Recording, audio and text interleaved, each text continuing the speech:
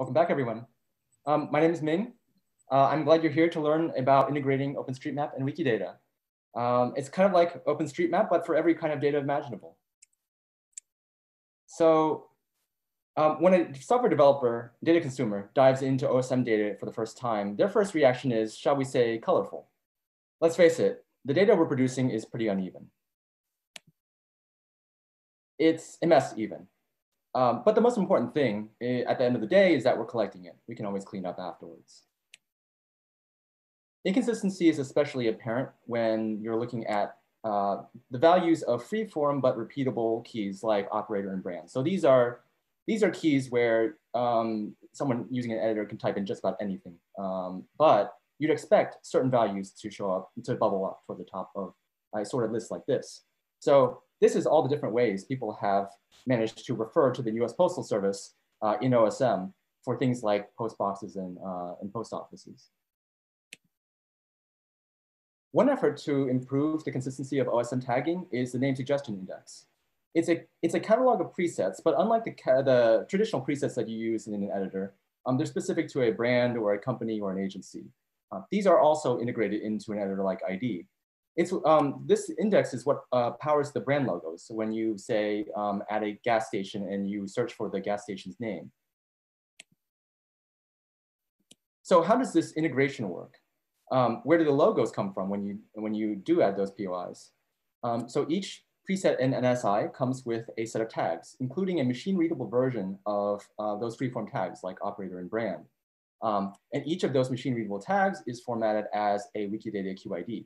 So that's a unique numeric ID prefixed by the letter Q. So here's Wikidata.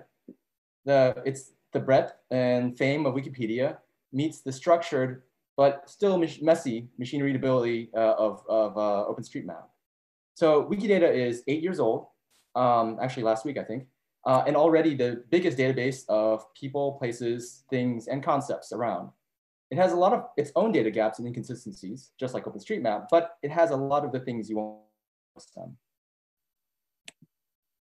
So for example, here's a Wikidata item for one of the brands I showed you on another slide. It's tagged with a lot of things you won't ever see tagged on a bank branch in OSM. It's got transliterations of the bank's name into other scripts like Chinese. It's got the headquarters location, the founder's name, the social media account names of the whole brand, and technical information like Swift codes.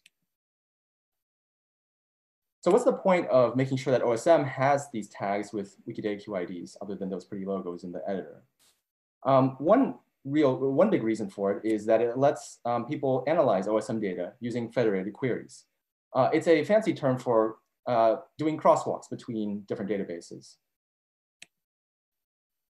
Yuri Astrachan set up a tool called Sophox that queries both OSM and Wikidata at the same time.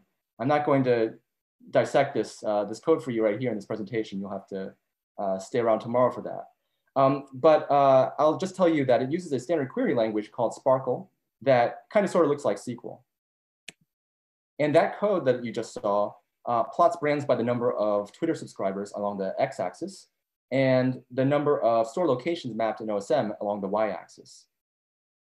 You can kind of see Starbucks standing out on Twitter. Starbucks standing out on like the Twitter subscribers, and McDonald's standing out on OSM towards the top. And this query took just a few seconds. Oops, that's my place. So here's the logos of, there's another way of visualizing the data. Here's logos of the most popular brands in OSM.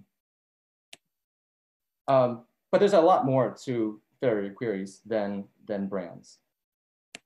So here's my favorite. This is a chart along with color-coded by what they represent. And I like it because it kind of shows the point of micromapping. I mean, you're micromapping usually with expectation that it won't ever be really used for anything much other than maybe a renderer. But here it shows that you can actually share these one-off queries. And here's a piece of pop art. It's a bubble chart of the most common colors used for public transportation routes in OSM. You can kind of see how the basic colors are more common, but mappers have kind of branched out and mapped much more specific shades. So it isn't all just for visual appeal. So this is an example of, this is a map of streets and other monuments named after Confederates, segregationists, slaveholders, etc. And kind of shows how maybe you can use some of these queries in the real world for current events and other things of interest. Here's a very different map of the counties the most imported have not been so waiting to normal population. So the county names as well, but the population come from Wikidata. So that's all time I have for today, but here's some links to other things, to both the examples that I showed and where you can keep on going and play with this yourself. We're having a wiki office hours tomorrow. Tomorrow is 2:30 to 4 Eastern time and 11:30 to 1 Pacific time. And I encourage you to check out these 3 channels in Slack as well if you're interested. Thank you.